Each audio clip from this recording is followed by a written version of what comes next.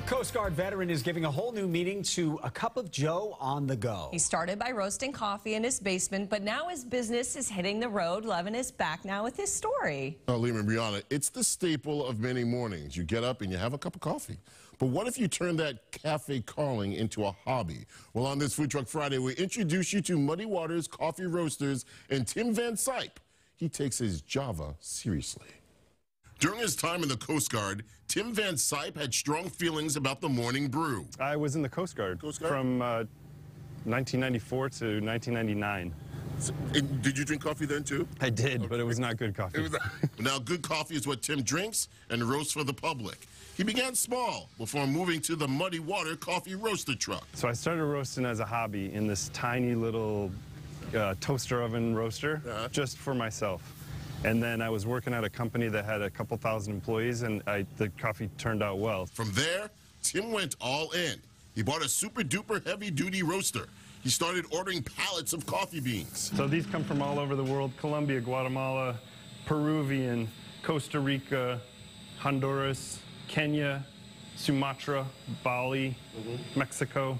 Then he started to perfect the art of roasting.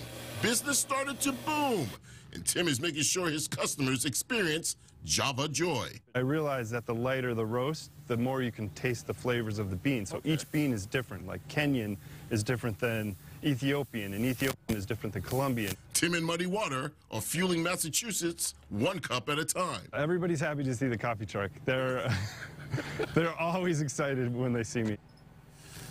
No, I told Liam this story. Everybody knows that I'm not a huge coffee drinker, and on this day of the story, I was kind of dragging. My man Tim made me a cup of iced coffee with the fresh beans we had just roasted, and it was wonderful! You guys may be on to something. Yes, and Liam I know. and Brianna, I brought back gifts. Tim hooked me up with a 50-kilo bag. This used to be full of beans, and hooked both of you up with some fresh ground Peruvian love. I mean, Holla. Levan, this smells like I'm awake from smelling it. Oh, Levan. it's so good. It's so good. I just feel like now the show is going to be at the next level.